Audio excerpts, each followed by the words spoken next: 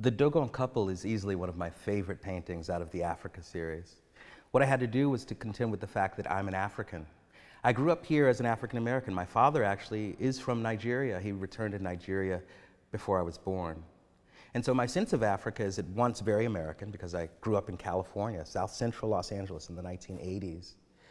But it's also the sense of someone longing for a country that never really was part of his existence, longing for a father who was never there, longing for a sense of authentic attachment to Africa, the real Africa, not the one that's received on television. And that's, I think, what gave rise to the Africa paintings.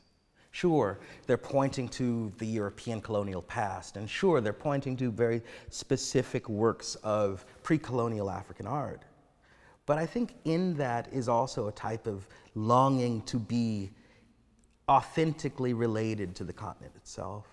And it's a really hard thing to articulate because many of us know what the African American narrative is. Many of us have this sense of a kind of back to Africa mentality. But this isn't a stance, this isn't a trope, this is my life.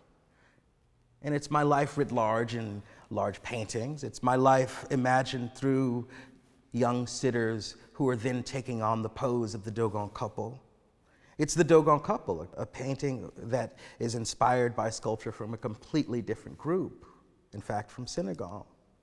What does that do? It's kind of like this gumbo pot where flotsam and jetsam, parts of different desires and needs, all arrive at the same time, at the same spot on this painting.